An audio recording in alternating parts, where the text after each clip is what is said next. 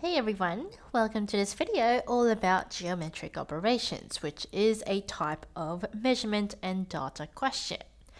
In this video, we're going to focus on the concept of volume. So let's begin by reading the short description on what volume questions can typically involve. Volume is the amount of space an object or liquid occupies or it encloses. Volume questions will usually center on prisms or pyramids. Prisms are shapes with two base faces which are joined by rectangles, and pyramids have one base shape that meets at an apex. We are told the volume of a pyramid and prism given in these two shapes here. It also says that we need to be aware of volumes of prisms and pyramids as well as areas of basic 2D shapes. Okay, so volume is essentially just how much space an object occupies. And we can see it's going to slightly vary depending on what kind of shape it is, whether that's a prism or a pyramid. Now, prisms are kind of like the default kind of formula because, well, for prisms, we can figure out the volume of any prism by using the formula here. By figuring out the area of the base shape, which in this case is a rectangle, and multiplying that by the height will then give you the entire volume of the prism. Now, if you take a look at a pyramid, what it essentially is in the prism, if we try to get a pyramid inside that same prism, what you'll notice is that the volume it occupies is exactly just 1/3 of the initial prism, which is why the formula looks to be exactly the same as the one for the prism, but it's got the multiplied by 1/3 tacked on at the very end. So that's kind of one way to remember the formulas for both prisms and pyramids without having to do too much memorization. Just understanding that pyramids are 1/3 of the initial initial prism gives you an idea of what the formula is. Now, one other thing to make note of would be the fact that volume is essentially a cubic unit, and that's the reason why is also kind of clear. We've got a three-dimensional object, and so we've got three different dimensions. We've got our width, we've got our length, and we've got our height. So each of these contribute 1 unit each in their dimension. So multiplying 3 of these, which you do to figure out the volume, so multiplying the width, length, and height dedicates 3 of these units, so we end up with the cubic unit. So always make sure that your units are appropriate. Remember that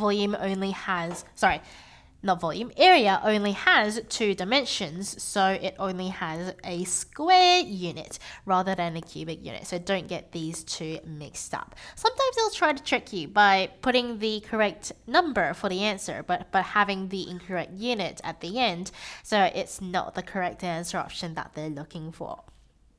Now, the other thing is that because finding the volume of a shape is so heavily dependent on finding the area of the base shape, that means that knowing 2D shapes quite confidently is going to be quite helpful when we figure out the volume of these more complex shapes. So that means knowing the area of your square, your rectangle, your circles, and triangles are all going to be quite valuable for tackling volume-related questions. So let's quickly go through the area of some common shapes. We've got the square or the rectangle, which is basically the exact same, where you've got the length and the width and you multiply them together. And in the case of the square, those happen to be the same length, so you end up with just length squared as the formula for that.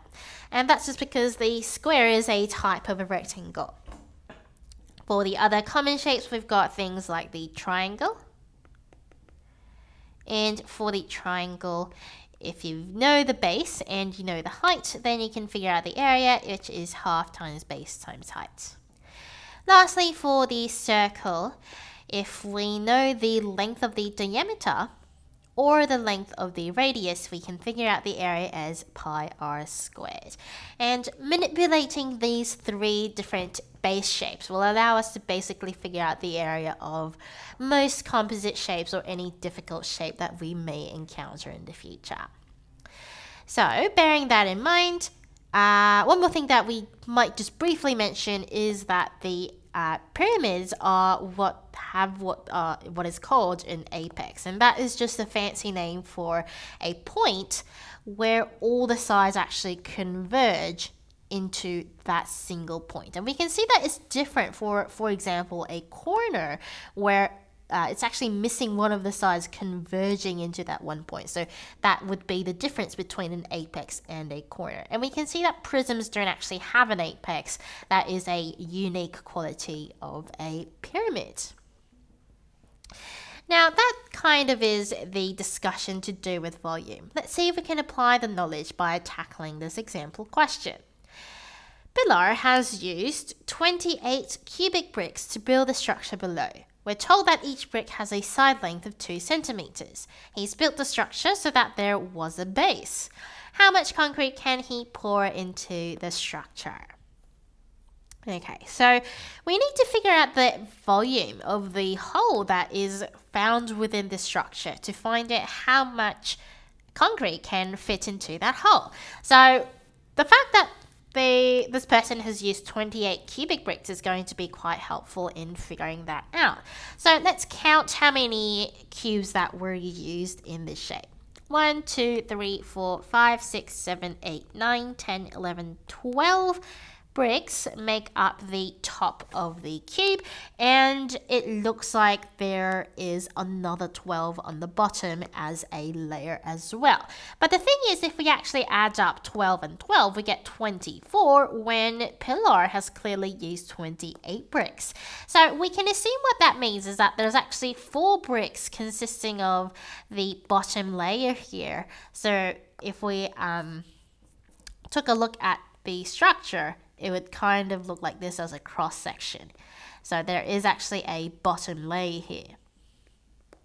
And those would be where the missing 4 shapes are. Sorry, the 4 cubes are. So it's very important to read the question thoroughly, because if you just assume that the structure or the cross section looks like this without that bottom layer, then you would get a very different volume of concrete that you can pour in, since the amounts that you can fit the concrete has changed. So bearing that in mind, we now know what the structure looks like. Since there were these cubic bricks that were being used, we know we can also find the volume of each of these cubic bricks. Sorry, that doesn't really look like a cube, so let's draw that again into this cube, and we're told that each side has 2 centimeter dimensions. So that means the volume of a cube, remember, is going to be figuring out the area, if you don't know, the area of the base shape multiplied by the height. And the base shape is a square, so that's just going to be 2 squared multiplied by the height, which is also 2, giving us 2 cubes. And that is equal to 8 centimeters cubed. Again, paying attention to the units. So knowing the volume of the single cube would then allow us to figure out what the dimensions of the hole he's made with the cubic bricks would be. So again, knowing that there is this bottom layer in making up this structure, we can see the dimensions of the hole. Let's just get rid of these dots so it's clear. It's going to have this 2 centimeter depth. It's going to be composed of 2 of these squares, each of them being 2 centimeters each. So this length will be 4 centimeters, and since it is a cube-sized hole, so will the width of the dimension will be also 4. So that allows us to figure out the volume of the hole for the concrete, and that would be 2 times 4 times 4, giving us 32 centimeters cubes of concrete. Now, taking a look at the answer options, we can see that it's in different units to the volume of concrete we actually just calculated. So to do that, we actually need to do a unit conversion. To do that, we need to know what centimeter cubed is equal to in volume. And thankfully, it's quite an easy conversion. 1 centimeter cubed is also equal to 1 milliliter cubed. And even though this is the case for water, we can assume it's going to be the exact same for concrete, since the question didn't actually specify if the volume of concrete is slightly different to the volume of water, which you can expect in real life, but for the sake of this mathematics question, we can make that assumption. So whenever you see a question that wants you to convert centimeters cubed to milliliters, always just use this conversion. So thankfully, it looks like we figured out the answer with minimal calculations to do. It's just going to be 32 milliliters, or answer option A. Okay, so through this question, we saw how knowing the formula for the volume of a prism was quite handy in figuring out the correct answer. And we also saw how important it was to pay attention to the diagram as well as the information in the question that allowed us to prevent any mistakes from occurring when we were breaking the question down to figure out the answer. Those would be the main techniques that you hopefully would utilize in your future volume-related questions. So hope that was of some help to you. Thank you everyone so much for listening.